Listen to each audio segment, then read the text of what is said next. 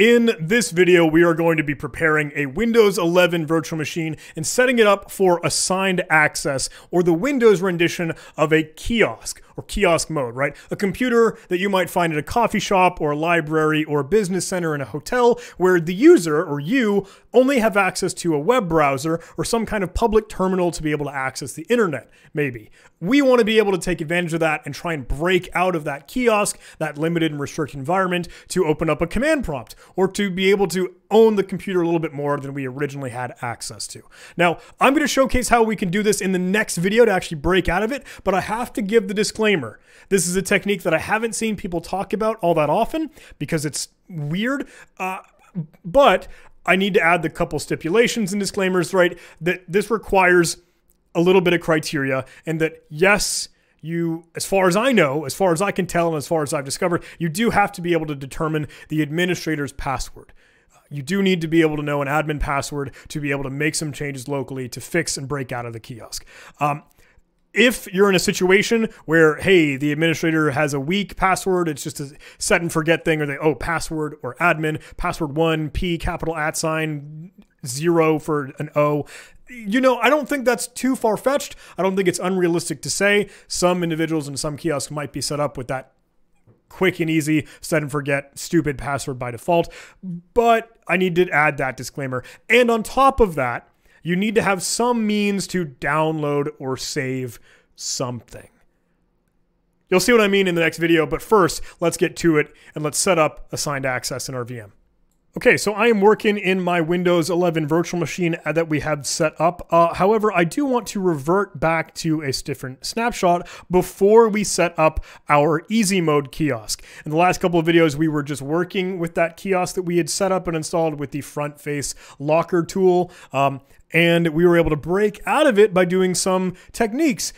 Sticky keys we thought would be an option for us. Turns out it was actually fixed in the later rendition of front face locker, which is kind of cool.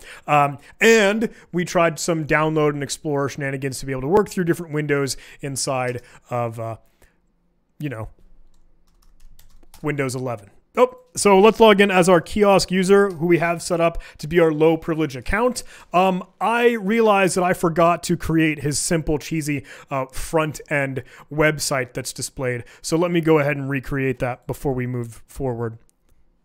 I'm referring to that index.html page. So let's open that up super quick and I'll recreate that.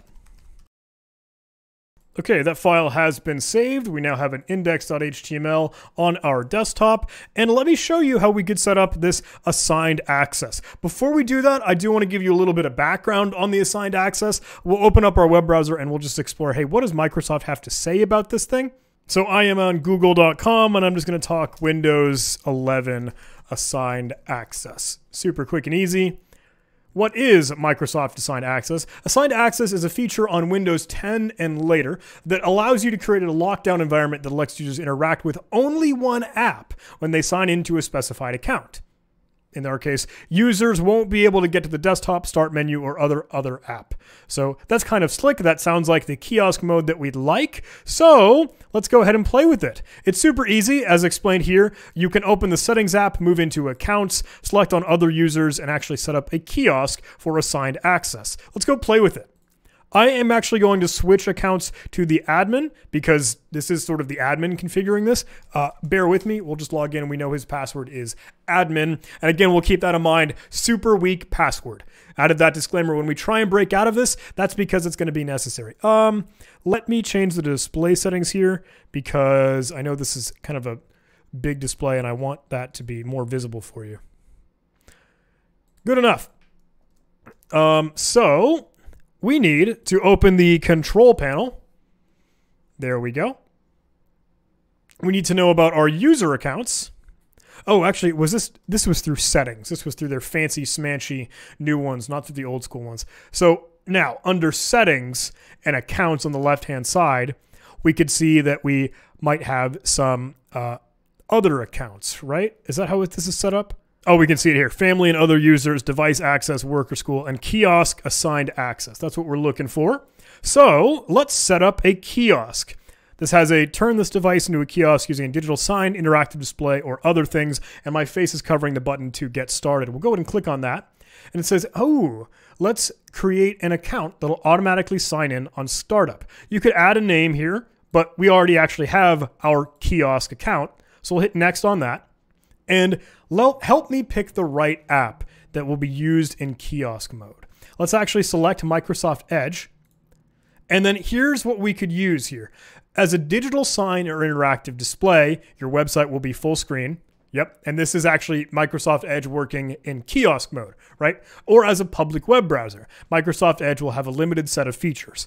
Well, let's use the same one that we've been working with thus far, digital sign or interactive display. Or maybe we could play with the public browser pretty soon and see if we could actually break out of that.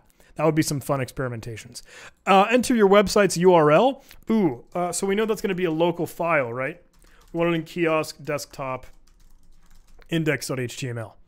And restart after 15 minutes, whatever.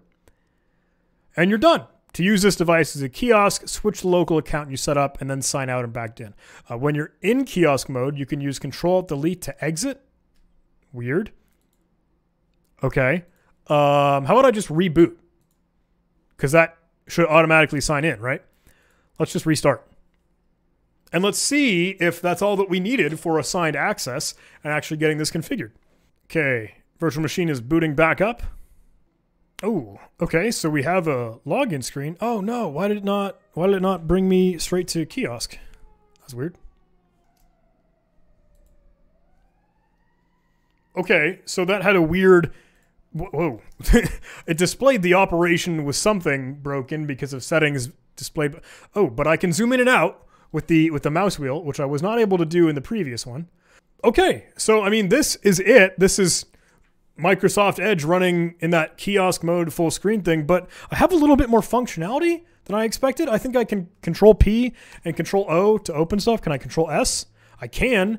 Okay, maybe this will be a little bit easier than we realized if we just have access to those right off the bat.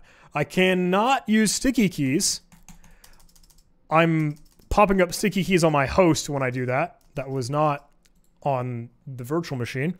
So anyway, that's assigned access, as easy as that to set it up. Let's explore in the next video how we might be able to actually break out of this. We know that, hey, we have a couple options, Control O, Control P, Control S, all those other file system dialog boxes allow us to do things. Maybe we could experiment with that, or maybe we don't have to. Let's check it out in the next video. Thanks so much for watching, everybody. I hope you enjoyed this video. Hope you're having some fun. Hope you're enjoying the series. Please do those YouTube algorithm things. If you don't mind liking the video, leaving a comment, pressing the subscribe button. It super helps the channel grow. I really appreciate it. Thanks so much, everybody. I'll see you in the next video. I love you. Goodbye.